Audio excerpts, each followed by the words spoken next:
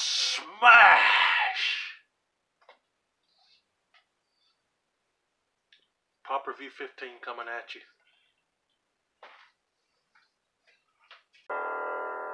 Glorious!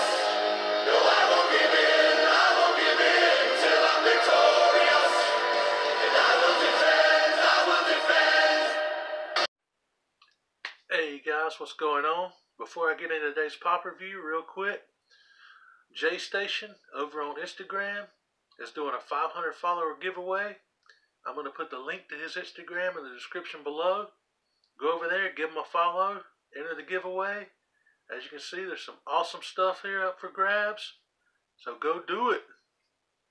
Alright, let's get into this. Today, I took a trip down to South Carolina to a Walmart down there, and they actually had a pop section. Can you believe it?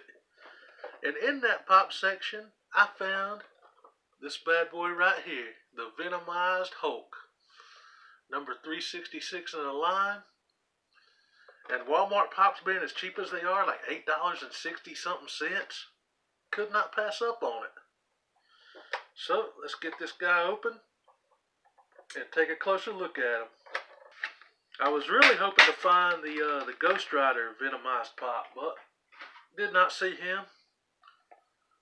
Anyway, let's get a closer look at this.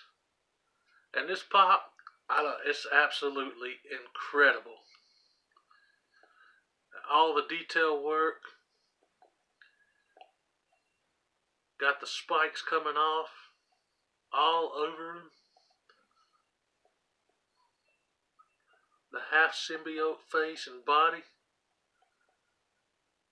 It's got even like a little tentacle here coming off and coming off here. That just amazing details. Actually kind of moves around a little bit. Hopefully it don't snap off. Got the tongue coming out. All the detail work on the teeth and sculpt of it. Everything sculpted in, not just painted on. Not seeing any paint flaws on them whatsoever. Just got super lucky finding this guy today to add to the collection. You can follow me on Twitter at Ruslander80 and Instagram at RusMansFunCollectibles, where you'll see some photos of this guy right here. Peace, guys. Catch you in the next video.